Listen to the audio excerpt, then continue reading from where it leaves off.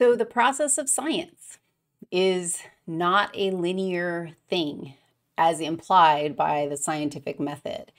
And one of the most inspiring and interesting and dynamic illustrations of this process is an interactive web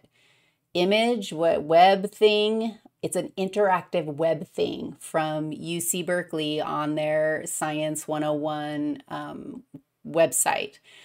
Check this thing out. I just clicked on the flow chart, and it's really, really cool because once you stick your little mouse, hover your mouse over one of the areas. So look, I just hovered it over exploration and discovery, which is definitely a component of the process of science. It blows up to this incredible, complex web of parts that are involved in exploration and discovery. You'll notice that you can actually click on each one of these various categories and it'll take you to more information. You can get quite lost looking at all the information on this, but I love how it illustrates there's nothing linear about this. Not only does each little colored bubble community analysis and feedback, what an important part of the process of science, this feedback and review, having your research findings replicated. This is just having conversations with colleagues, new ideas and theory building based on information that comes from other people. This is all very dynamic and creative and not linear.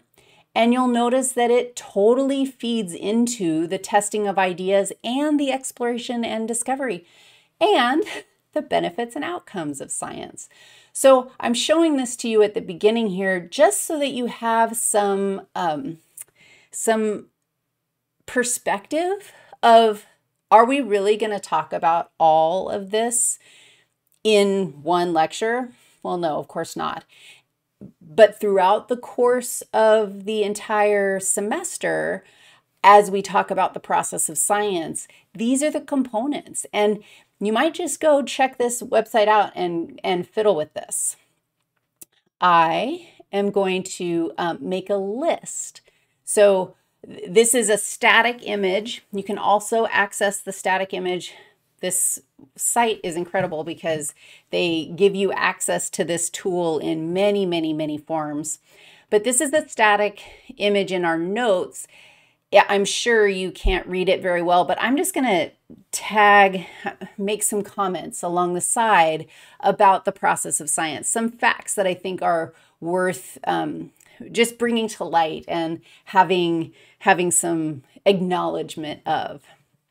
The first one is one that I've already said many times. There is no one. There is no one scientific method. And instead, it's the process of science, and it's messy, and it's web-like, and it's really, really cool and interesting and not recipe-like and plotting. The second thing that I want to throw out there for your consideration is the fact that I think we need to be really honest about this. Scientific discoveries, scientific information often can clash with cultural and religious values or dogma, and this can create confusion. So science can clash with religion and politics. I always struggle to use the word politics because I don't really know what that means. And I have a sense, but I can't really define it. It's kind of like having to force myself to define the word fact. It was like, oh, like, yes, we can get that down. I can't define what politics are. I do think that it's often, I have been accused of being political. And I think it's important to not allow that accusation. I'm fully aware that politics and religion and my personal beliefs need to stay out of a science class. We're talking about scientific information and the process and facts, and recognize that sometimes we end up with these conflicts that they can be messy and confusing for folks. I think the next little fact or observation that I have here is that, and it's related to this, that science doesn't make value or moral judgments. It does not do value or moral judgments. I don't have enough room over here for what I am going to try to do, so we're not sure where I'm going to go next with how I'm going to fill all my pieces in. It doesn't make the value or moral judgments for you, but it does provide the facts, the observations, the information that you can use to make those values, the value and moral judgments. Another really important, let's separate these things out. Science is a tool that does certain things. Values and morality and faith are different. Those are different things that science can inform, but science isn't it. If we want, not everything can be studied with science. If you want to use science to study something, let's say it like this: science only studies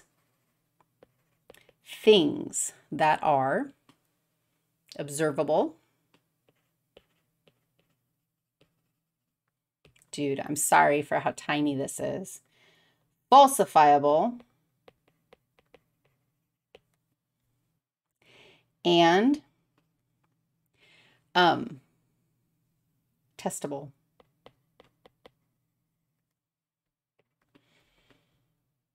You can't study something using the process of science if you can't test it, if you don't know what it would look like to falsify it, to prove it not true, and if you can't actually observe things about it. That means that not everything can be studied with science, and I think that's really important.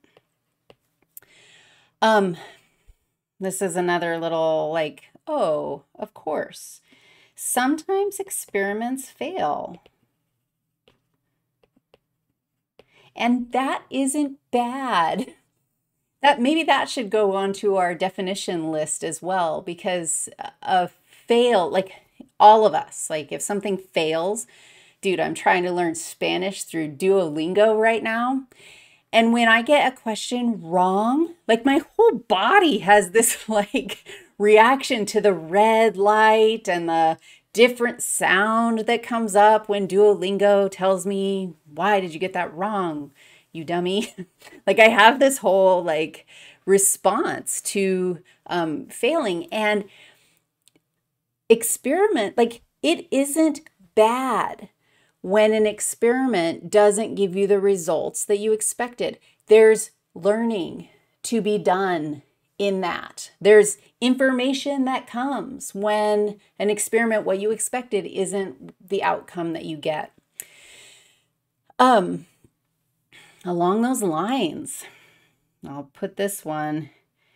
It is pretty much impossible to control all variables, which means it's impossible to build a perfectly clear scientific experiment.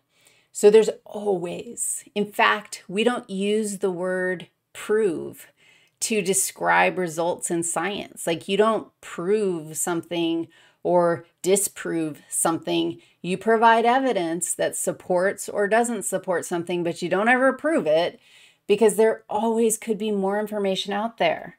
I'm going to put that down there. You don't prove things.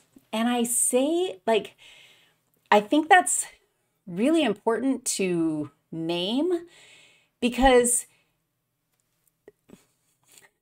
people may go, well, if you don't prove anything ever, then I don't have to listen to you tell me that I should be masking or that I should get a vaccine. Like, science can't prove anything, so I don't have to listen anymore. I think we got to be really careful. Science changes. Oh my gosh, this is my number 7 in my list here, is that, yeah, we don't prove things because, and number 8 is that science changes over time. So where am I going to put number 8? Up here. Science changes over time. And that's good. That means we're learning more. That doesn't discount the process, and it doesn't discount the knowledge that we had before we had the tools or the insights or the processes to study further. So I think that's really important. I actually didn't have, that wasn't number 8. Super important. I'm going to go number 9. I'm adding one to my list. It's not always experimental. What a mess of notes.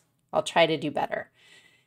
Science, the process of science doesn't always involve doing an experiment. It can involve observations, watching something, like, right? Like, you can totally learn about something just by watching and making observations, and you can write up your results of watching and learning. And that has value. The experiment is not always there. In our class, the experiments are fun. I enjoy that kind of logical process of trying to get good evidence and answer questions that you have through the process of science. But that's not always the case that we would have in an experiment. Okay, that's sort of an unorganized pile of things to consider as we move forward. Next up, we're going to talk about some of the assumptions that we make when we talk about science, as well as some of the limitations of science. And I bet that you, given what we've done so far in 2 relatively lengthy clips about science so far, I bet you'd be able to come up with some of those assumptions and some of those limitations.